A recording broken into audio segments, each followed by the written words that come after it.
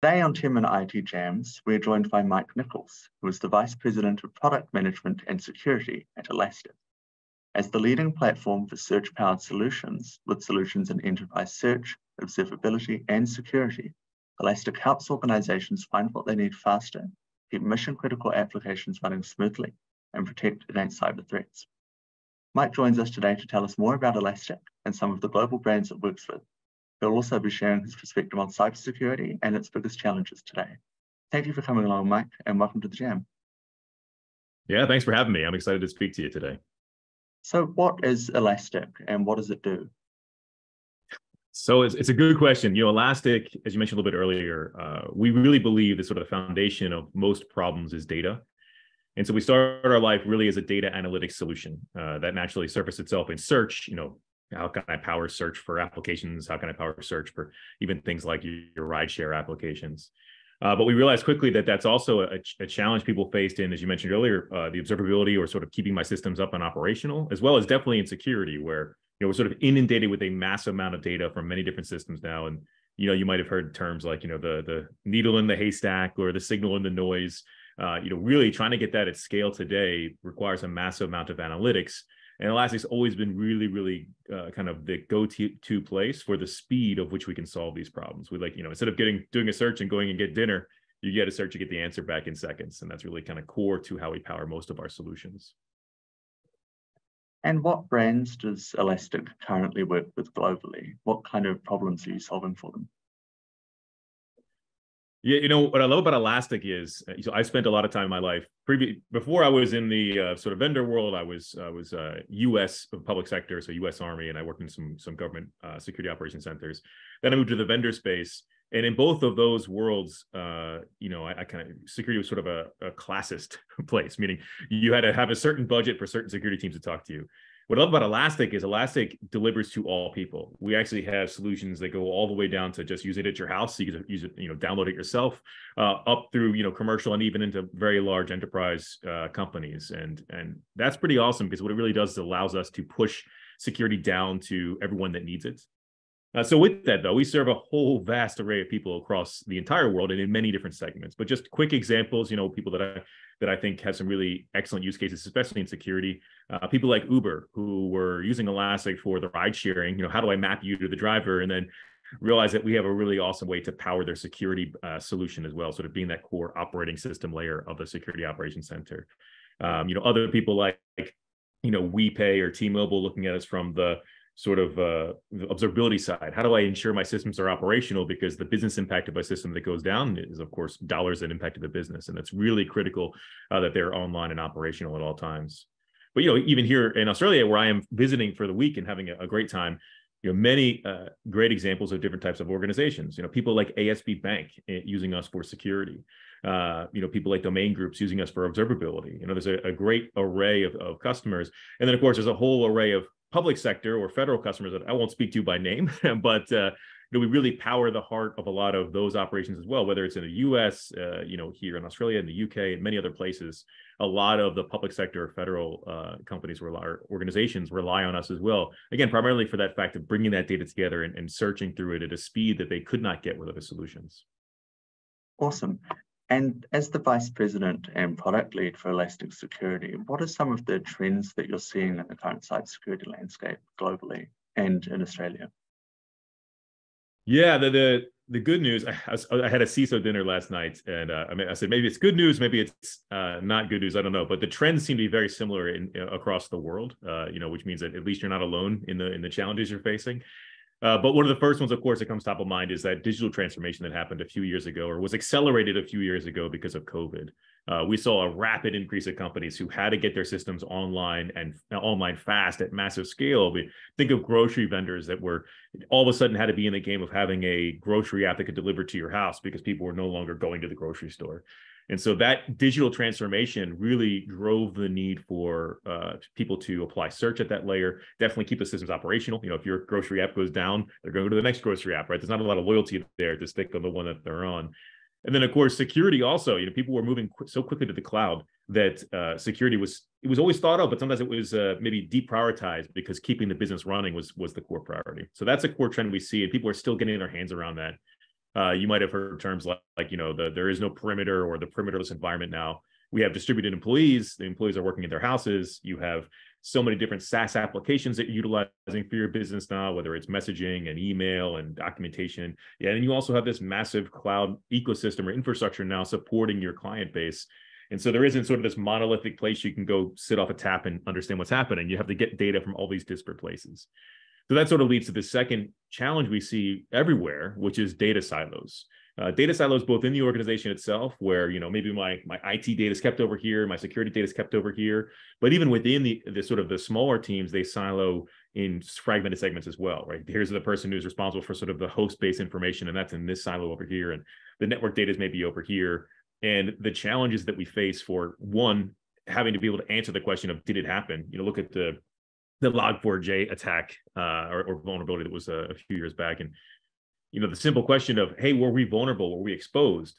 Answering that was, well, first, where do I go find that data? Which system has it, right? So then when you find the system, who knows how to use that system? Where's the expert that actually knows how to log in and figure that out?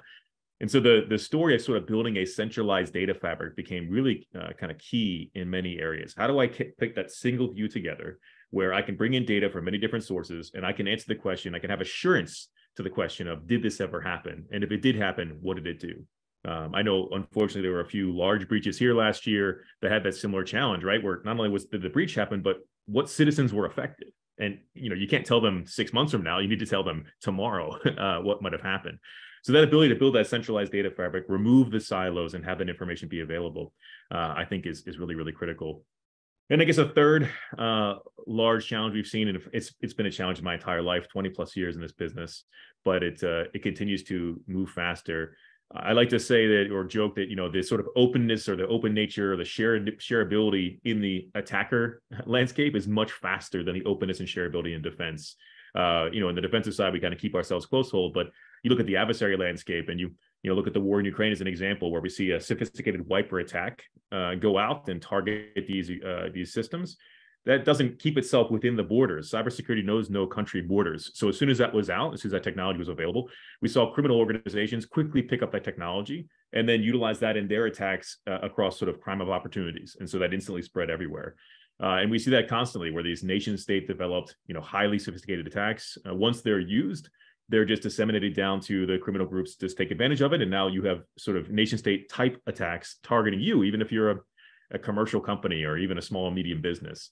And so again, that idea of pushing security down is so critical, because we have to democratize security. It has to become core of every one of our businesses. It can't just be at that sort of enterprise or fortune level of companies. And when it comes to security strategies, you've kind of got preventative and you've got responsive. What are the kind of common challenges that security teams face when they're putting those sorts of things in place? I think a key challenge, or maybe the key challenge, and it maybe somewhat fits into the previous question as well, is the lack of personnel, right? When you want to move into a proactive type response, and reactive is sometimes all you can do, because you don't have the people, you don't have the tooling or the processes to put in place to say, we're going to do more and actually go look for problems, right? You set up you set up that endpoint defense technology, and when it alerts, it pops an email on your phone and you go and take a look at it, right? That's the reactive type of approach to security. And, as we've seen, again, in many cases, as I mentioned Log4j earlier, but many other examples of where we want to be more proactive. Are we vulnerable? Can we get in front of an adversary's attack? Don't just tell me after it happens, but can I know about, great new processes that are out there, like purple teaming, where we have people come in and pretend they're the adversaries and help us learn. To get that into that kind of proactiveness, you have to have the people that can do the proactiveness for you. And a lot of times in many organizations, they lack that personnel. You'll hear about the skills gap challenge constantly. 30 million plus people across the world, sort of predicted in the next few years as a gap for doing this business. So we're also big believers that I think that business to business applications, the typical, things that businesses sell others, the experience has been pretty terrible. They're very utilitarian.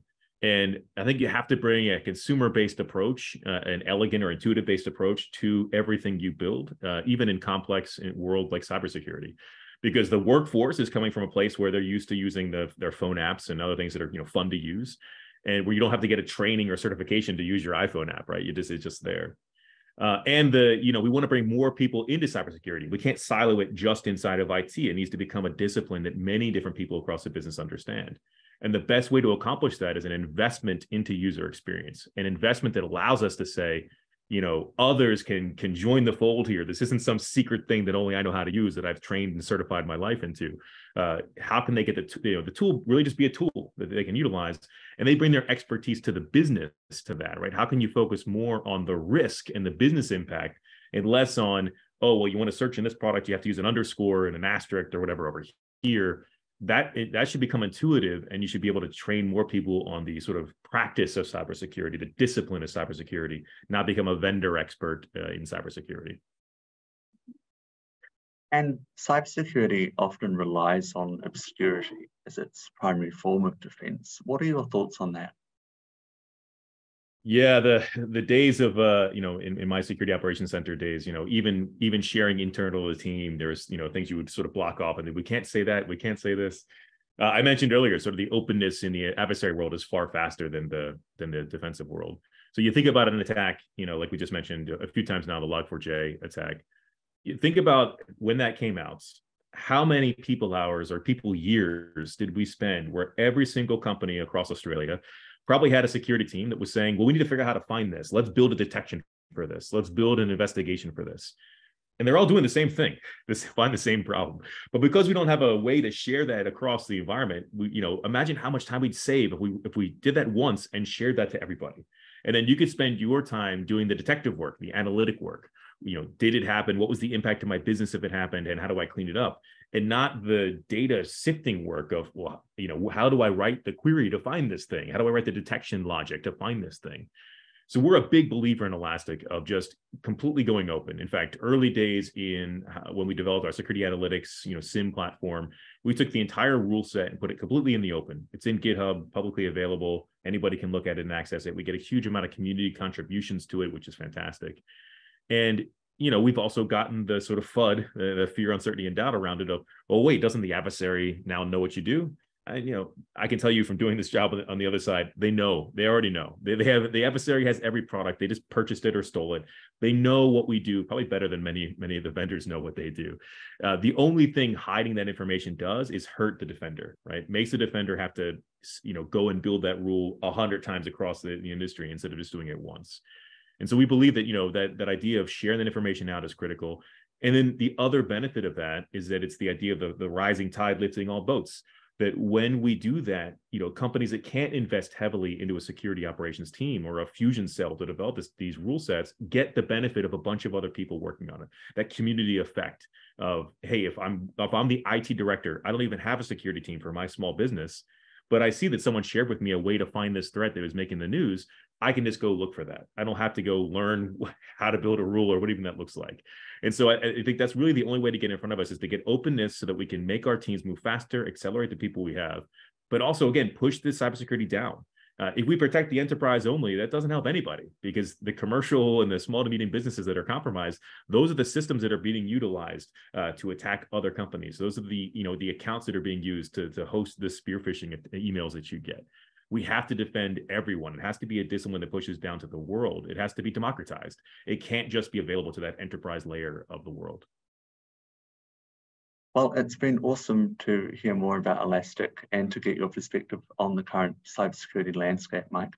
Thank you so much for joining us on the Jam. We look forward to hearing more from Elastic soon. Thanks for hosting me. Appreciate it.